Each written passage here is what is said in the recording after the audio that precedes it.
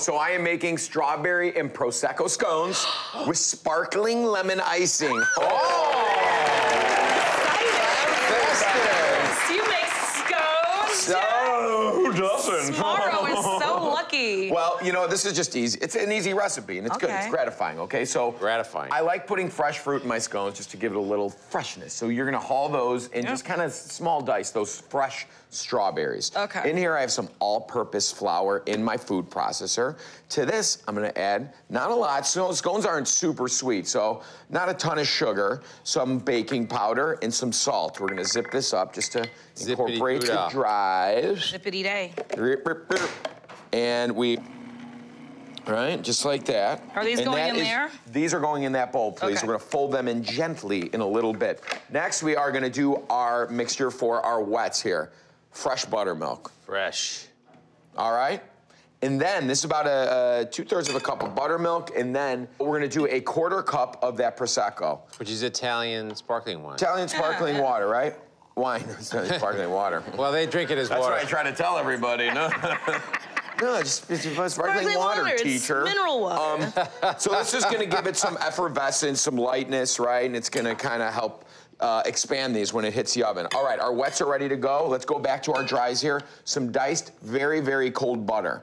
As if we're making a biscuit. This is closer to a biscuit, I believe, What than am I doing with these strawberries? Is it small dice? Because I got a really small No, you're doing knife. really great. Oh, yeah? Keep it going. Don't stop. It's like a pie dough, too. You do the same thing. It pulse just a little pebbles, right? Because once that cold butter hits the warm air, it helps puffs it up more, okay? So we want to just cut this into pea-sized butter shapes there.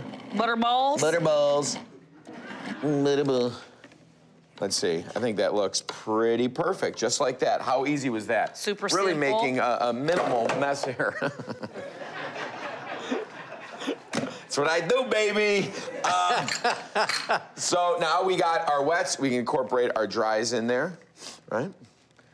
And this is so simple. Like, look at really not all pantry pulls. Came together. And some fresh strawberries. But strawberries, too, remind me of New Year's and celebration, right? Champagne, Prosecco, strawberries. Yeah, they go together perfectly. Bring out each other's sweetness. And we don't want to blend this, right? We want to gently mix this. We don't want to, you know, develop the glutens too much in this. And if it looks dry, it's okay. Scones are supposed to be a dry dough. But remember, we got the moisture from the strawberries. Oh, yeah. Just throw it in there for me. Boom. And then for a little extra sweetness, I love them, white chocolate chips. Oh, that's interesting. This is very Chicago of you. How is that? It's such a...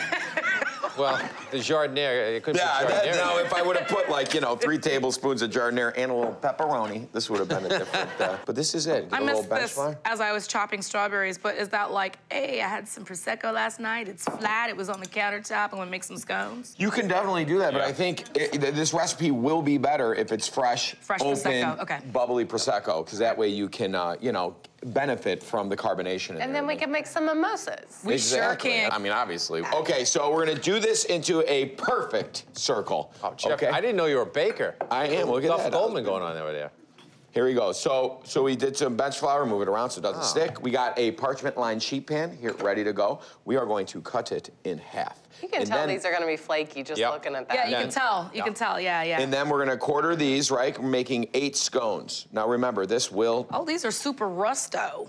I like it. You can cut those anywhere you want, right? It doesn't matter. No, you can, you know... Circles, whatever. Get the, you know, pastry round cutter in there, and you can do it whatever shape you want, but I like the traditional... Well, you're making it dunk shape, which is you need that tapered end to start the dunk. I appreciate that about you. Great. We got our oven going at 400, okay? Fairly hot, but again, we want it to hit that oven and start puffing up. Have you ever made scones? Yes. I have never made scones. Well, now you will. So easy. Yeah. I bake a lot, but no scones. This is awesome. This is going in the oven 16 to 18 minutes, right? And this is what it's gonna look like when it's done.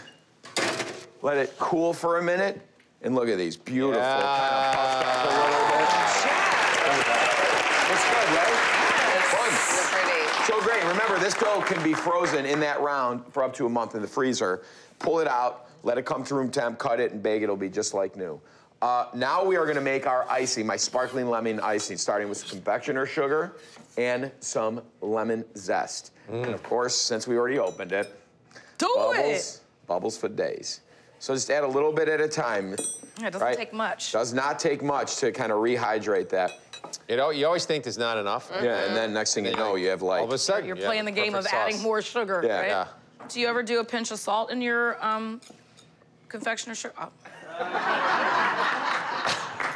Sorry. No. I just make this a lot when, you know, you make those pop tube biscuits and there's not enough glaze. I make those all the time. I make glaze on the sides, so. So we are going to drizzle this out and let it sit, let that stuff kind of seize up and harden a little bit. But, I mean, you can eat this right now, right out of it. Right? And then, obviously, this would need to be cooled in order to drizzle and not lose the... I'm surprised more people don't make scones because it's so much easier than a muffin. It is easier and forgiving. Easier than biscuits, too. Easier than a biscuit, and he made that in 4 minutes. That's good, Jeff. Oh, Jeff. Okay. Oh! All right. So we're gonna... I would not want to clean up his kitchen. I don't want to clean this kitchen So beautiful. either. Look at that's all on the sheet pan with the parchment. That's why you have Easy dogs, clean right? up. Exactly. So now we got these done. You could see the icing is just a little extra fresh Jeff, lemon you're zest. so, gosh. I mean, this is. I mean, come on. Spending any time with Martha Give me Stewart? give me Sell some of these at Pork and Mindy's? Well, I think we will. We're just gonna have to put some bacon in it. Yeah, Unfortunately. please. Pig candy in this would be great. Oh my God! Can you imagine? Chopped up? We put pig candy in milkshakes. Why stop it with Yeah, the why scone? stop You know. now? And look at now we got our. You know who doesn't have a million cake tiers? You know. I do. I do. I have a cabinet full of cake tiers. Yes, Jeff. There you go. Beautiful. Which one can I have? All right, hey, it's your choice. Any one of them? I'm This is super zesty. Yeah, that is super zesty. You get that one, Yeah, Sonny. super, super zesty. And Look I at will that. give my co-host. You guys want a fork for this, Jeff, or you want some? Substantial. I want a fork knife. Feels and like a scone. Glass of Prosecco.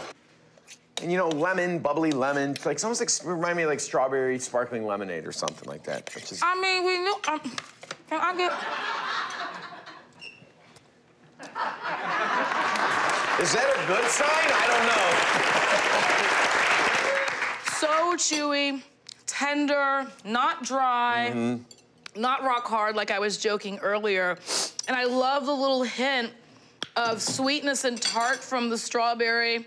Your dough is perfect. The glaze comes through with a nice sweetness to go over the dough, everything. I would totally want to dunk this into everything, but it goes great with Prosecco.